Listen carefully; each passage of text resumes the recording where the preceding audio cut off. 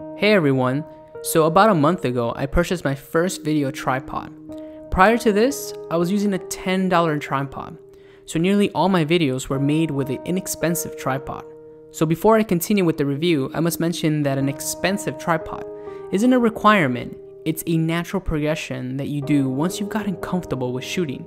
So anyone who wants to start a YouTube channel, please don't feel like you need an expensive tripod to get started. Anyways, after roughly 4.5 years on YouTube, I've decided that it was time to invest on a better and more stable tripod. And I decided to go with the Manfrotto 055X because of its strength and reliability. My goal was to get a very strong tripod that can carry all my gear on it and to have plenty of overhead for growth. I'm certainly not entirely sure how much my Canova full build weighs, but it can hold it like a champ. And the full build includes a 100cm slider with a master pan and a motor. And when the camera moves to one of the sides, it continues to hold it like a gym Olympian. This tripod is truly incredible, and it is very solid. Keep in mind that you will need a fluid head, which isn't included with the tripod. Although I already had a Manfrotto 128 LP fluid head, which is very smooth.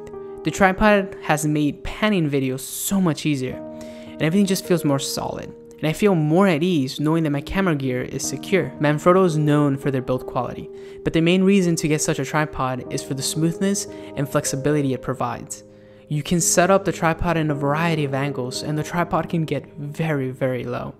This type of flexibility aids creativity. The tripod legs are very strong. Once they're locked in place, they are seriously locked. You can hear and feel how incredibly secure they are.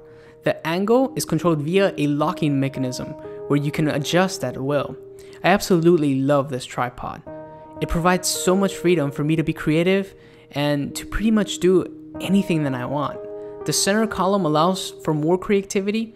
It can adjust into a completely 90-degree angle for some really stellar shots. Here's some specs. The max height is roughly 67 inches and the smallest height is roughly 3.5 inches. Overall, the tripod is a bit on the heavy side at around 5.5 pounds. So it isn't the lightest, but that's definitely a price to pay for those gains. And it can hold roughly 20 pounds worth of gear, which is more than enough for my needs. So make sure that the weight is appropriate if you are thinking about getting this tripod. In terms of price, it is pretty pricey. However, I do believe that it is worth the price. It just makes common tasks so much easier, and it provides the strength to hold all my gear without needing 2 tripods, drastically making the total gear so much lighter. I actually can't believe it took me this long to upgrade. A tripod is such a crucial part of filming. It is the foundation of every great video. And I'm glad that I finally own a solid video tripod that will last me a few years or perhaps a full decade. Seriously, this tripod is easily the best camera gear upgrade I've done so far. It is something that I will use for every video moving forward. Anyways, if you guys are interested in this particular tripod or fluid head, I will provide some Amazon links down below. Thank you guys so much for watching, and if you guys enjoyed the video, be sure to hit that like button, and as always, I'll catch you guys next time.